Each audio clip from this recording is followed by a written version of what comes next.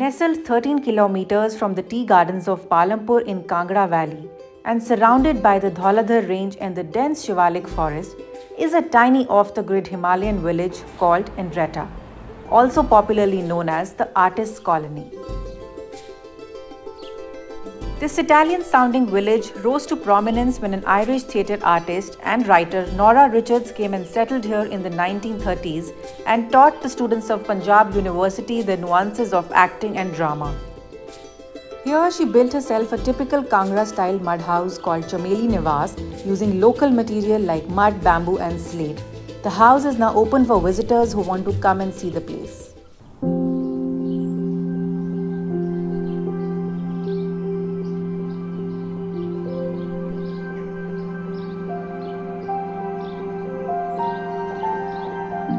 Despite its remote location, Andretta soon began to attract artists from all over, especially Lahore, who came and settled here to pursue their creativity.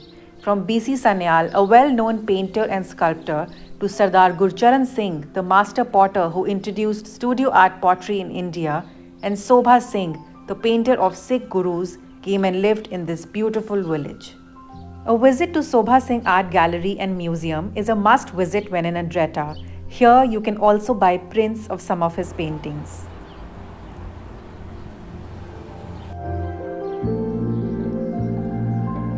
In Andretta, I was hosted by the Mirage, a beautiful house which was built in 1948 by one of Nora Richards' friends. Later, it was bought over by Dennis, who moved here from New Zealand and turned this land into a lovely home. The house is filled with exquisite Indian furniture and handicrafts collected over many years. This place offers a perfect setting for a peaceful getaway in the hills, whether you're traveling alone or with family. The rooms are super cozy, comfortable and very tastefully done up.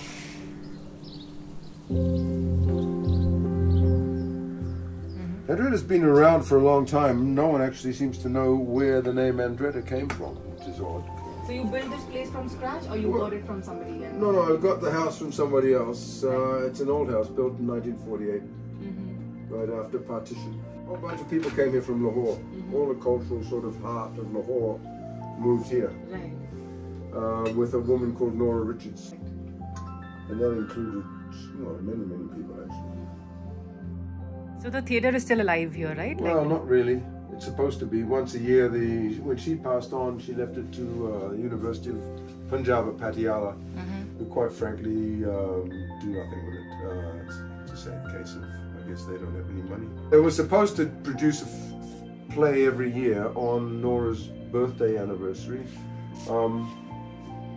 which went on for a while, but that stopped and fizzled out for now. So there's very little in the way of any theatre.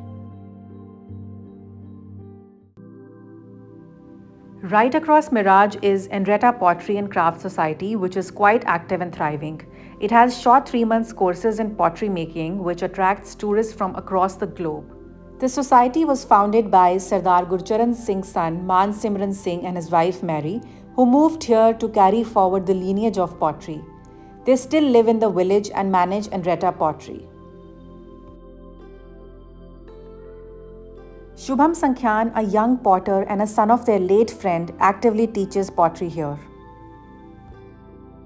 Shubham, I have no clue about pottery. I've never tried my hands at pottery at all, never before. Right. But it seems very fascinating to me, and I really want to know what brought you here and how did this whole thing start. Of course, I've read a lot about Andretta pottery.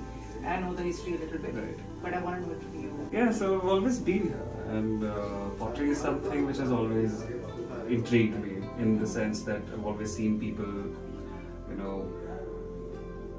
doing creative stuff around here. People from different parts of the world come here. So I think as my childhood, it was pretty interesting, considering living in a very small village in middle of nowhere. Yet the exposure was so extreme, in the sense I was meeting the best of best artists of this country who would come here to visit. My interests have been into machines a lot as well, so I liked machines a lot. So I was doing aeronautical engineering and then I quit that. But tell me something, I'm sorry to cut you off, but when you make pots, right. I've always thought of it like using the Michelin to make a pot like a pot. How do you come up with these figures and these pretty things all around? Like, do you follow somebody specific, or is it just in your head and you create it? Or I think nowadays saying anything is completely unique will be not a right statement, because in the sense all the influences come from the things which react. It's always a reaction from the other things you get. Whether it can be nature, whether it can be another artist who is working. So there's always some sort of inspiration you get. Just now I put this platter out. This is a new shape and the new glaze which I have just done. And yeah, something like this. So this can be used as a... This can be used as for serving. You can just heat it. You can put it in a microwave, oven, dishwasher, anything. And okay, I really want to try to make something. Sure, why not? Why not? If you're here, you should definitely do it. Yeah, for sure.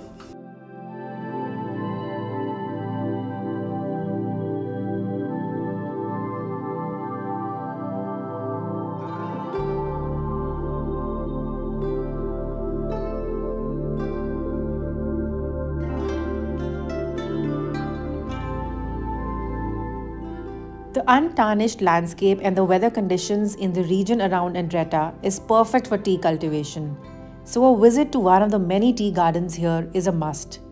I visited a very beautiful and one of the biggest tea estates in the region called Va Tea Estate. They are the only ones in the area to offer a nice guided tour of the tea estate, which includes tea tasting as well. So when I planned this whole Palampur trip, I asked a couple of my friends like what I should do and where I should go. So everybody who's been to Palampur, they recommended this place, Va Tea Estate, and they wanted me to come here and experience this tea tour and the cafe and everything. So I really want to know, Surya, like how did this whole thing come up? And this is your dad's basically baby, right? And he's the one who started it, right? Yeah. So, and you've gotten into it now and you're helping your father. Yeah. And you're full time into it. Full time into it now. So how old is the estate? So the estate was originally established in 1857. It was established by the Britishers, and they were here till 1905 when there was a major earthquake. Due to that earthquake, they abandoned the area and they left. Our estate was then taken over by a family from a place in Pakistan called Va. So the Nawab of Va took over this property, and that's how we get our name, Va Tea Estate. So you bought it off them? They were here till 1947. Then partition happened, so they left for Pakistan. And so it was abandoned basically. It was taken over by the government, and then we bought it in an auction. So that's how my family bought it. We bought it in 1953. And since then we've been running it. We never had any of these tourist related activities with tea or anything. But tea is a tough business to be in, and when we realized that if people visit vineyards or they visit other manufacturing units, why not we have them visit the tea estate and then taste what we do, or kind of see what we do. And people in India love tea, so I'm sure they would want to know how it's all done and how it's made. Right? So it is the highest consumed beverage after water. Right. So there was always, the market was there. It was just that we needed to create an experience out of it, and we've been lucky that people have recommended it and it's worked out. So how much of the land do you have? Like how big is this? So Va is spread over 526 acres. So it's the largest plantation in the Himachal belt. So then you must have like a lot of staff here. We've got a lot of people, but the biggest problem I think... Where do you get these people from? They're from Himachal? So I would say a lot of them are from Himachal, but we've got a lot of people from Jharkhand as well. So they've migrated here. Sadly in India there is a shortage of people. Agriculture is becoming tougher and tougher. But we're moving into mechanization. Personally, I feel machines are not the best way to pluck leaf because it's a selective, we're only plucking the 2 leaf in a bud. So hand plucking is the best way to pluck. So currently we're hand plucking, but I don't know for how long we'll be able to sustain that. So we're at it. We're at it.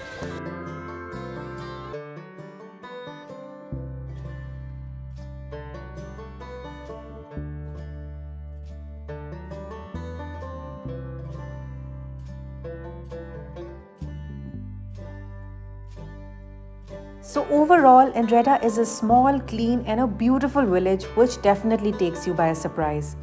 It doesn't actually feel like a village because people from across the world come here to enjoy the peaceful environment. The crowd is always a mix of international and local tourists from all walks of life.